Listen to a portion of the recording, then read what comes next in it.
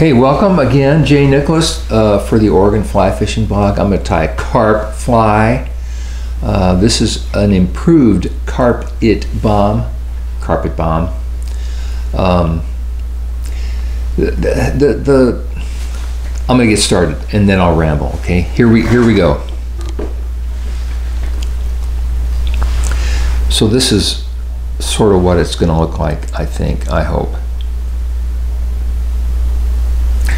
So for a hook, the thing it's really kind of fascinating. I've been watching a zillion videos on YouTube, carp flies. This is a TMC 800S size 8 barbless.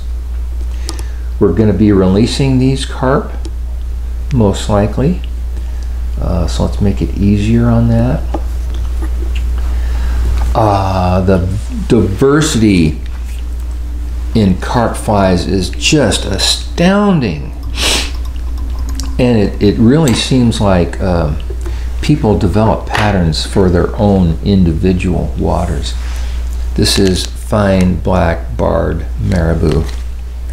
They're fishing tans, they're fishing olives, they're fishing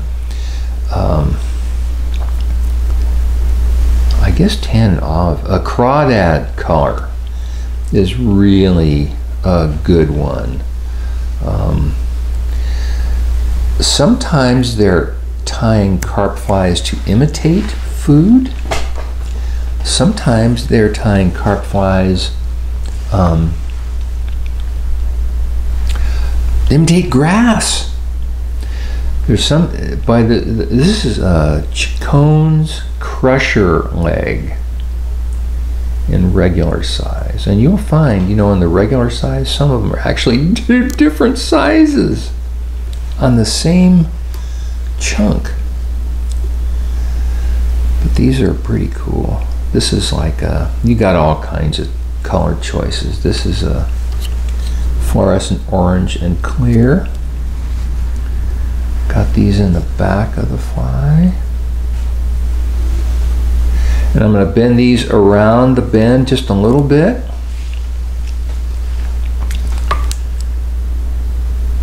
And then see if they still, yeah, they still separate quite nicely.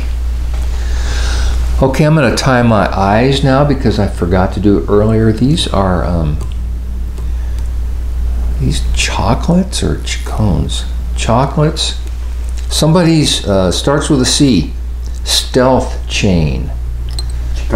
Chicone. Yep. Chicones. Stealth chain. This is an olive grass color. They've got a tan, they've got a beige, they've got a black. These are really nicely finished, and it gives you a different option than your regular old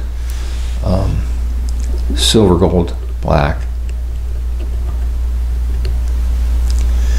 So this fly is going to sit like this as it sinks. That's why you tilt the tail down, because it's going to ride like this, and then the tail will be coming up. So now I'm going to use some, let's see, what kind of dubbing might I use? Oh gosh, there's this stuff called carp dub. It would seem to just be unreasonable to not use carp dub on a carp fly. So I'm actually going to mix a couple colors here just a little bit. It's all very cool. I will say, however, that, man, sometimes those rubber legs behave and sometimes they don't, and I just I don't worry about it too much. They got really nice colors. It's shaggy. But my rubber leg consistency is fairly weak, as is my ability to gauge how much of this stuff I ought to be putting in here. But let's try this. Let's spin it up and see just how good or bad it happens to be.